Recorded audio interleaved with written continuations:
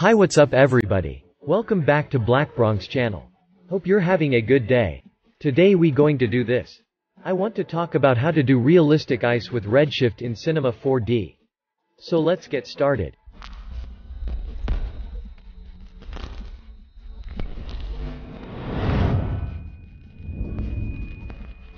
First, let's create basic shape. I choose cube. Next, I need to increase segment value for X, Y and Z at 50. I used shortcut key N and P to reveal the segment line. Now you can see the segment's line is visible. Let's enable fillet.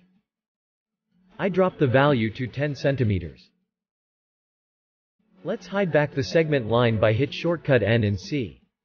Let's apply Displacer to our cube.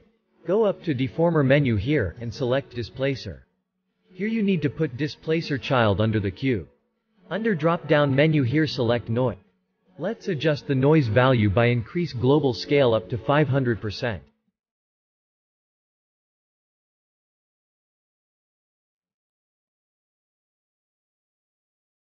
Now we got realistic ice cube shape. Now it's time to set up lighting for our scene. Let's go up to Redshift menu, and under Lights, select Dome Light.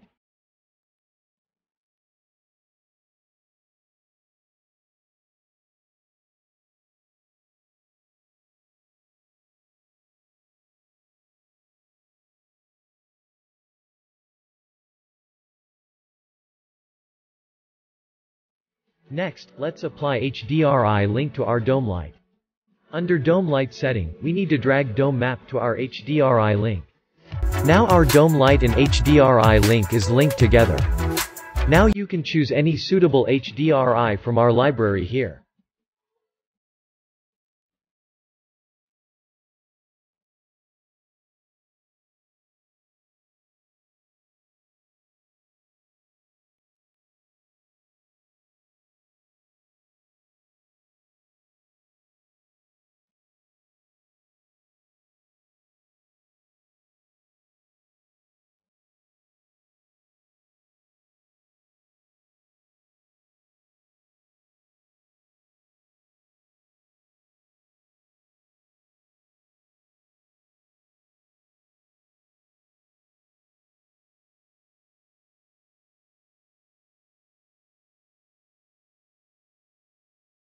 Let's create ice material to our cube. Here I used basic Redshift material. We need do some tweak for our material. Double click our material icon to view shader graph.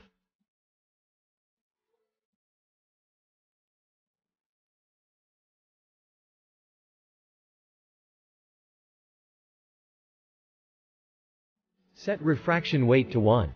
Now our cube look like glass.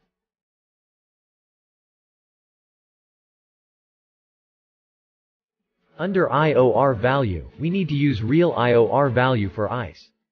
Here I got website name pixelantpoly.com that share IOR value. Click alphabet I for ice and it will direct to ice shader. Here you can see value for ice which is 1.309. Let's apply to our material.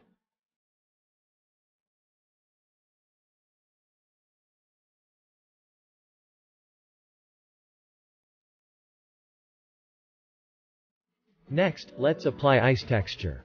Here you can type word texture and add texture node to our shader graph. You need to link out color of texture node to reflection roughness for our main material.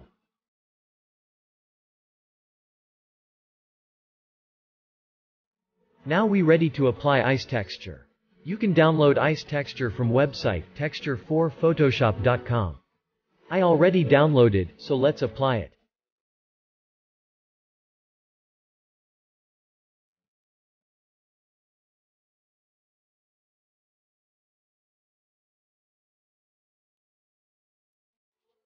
Now you can see the roughness is too much.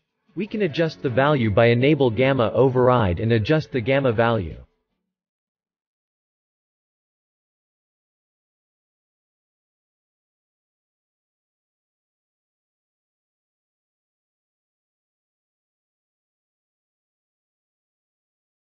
I think 4.5 should be okay.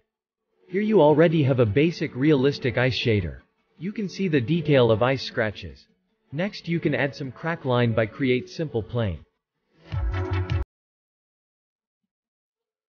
I increase segments value up to 50. Here I just duplicate previous displacer from cube to our plane. Let's adjust the noise value by decreasing little bit value for global scale. 200% should be okay.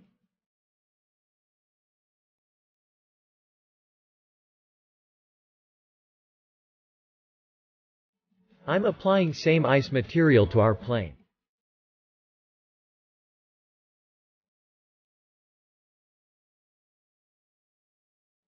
Next, you need to apply bool to our objects.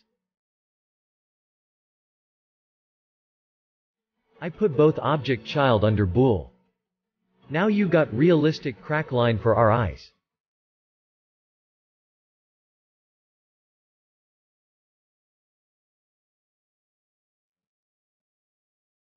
You also can adjust position of the crack line by moving the plane object.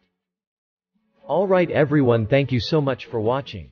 Hopefully you guys learned some cool techniques, and as always be sure to check out other tutorials in my channel. Like always, hit subscribe button and hit notification bell to get latest update from me. And we will see you next time.